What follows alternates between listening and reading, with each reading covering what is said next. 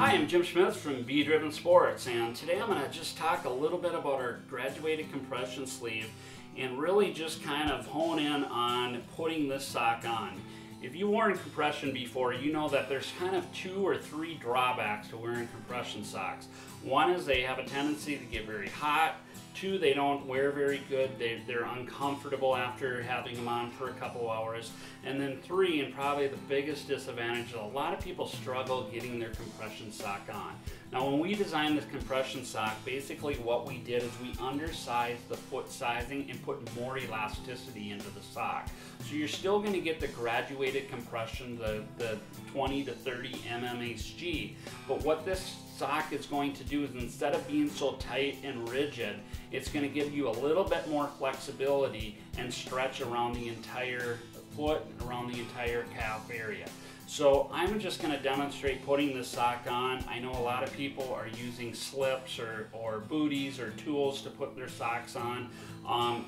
That's not needed with this sock. Basically all we do is we get the air pocket here to go on the top of the foot, and we're just going to roll it up and get it over the toes. And again, you can see I'm not using a lot of pressure or anything.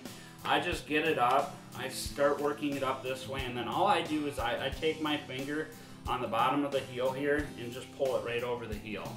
And then from there, it's just really sliding it up and working it up. You can see that there's just a lot of flexibility in that sock. It's tight down here to the point where I can't really grab it, but it's a very comfortable sock. And it's going to come up just above calf height here.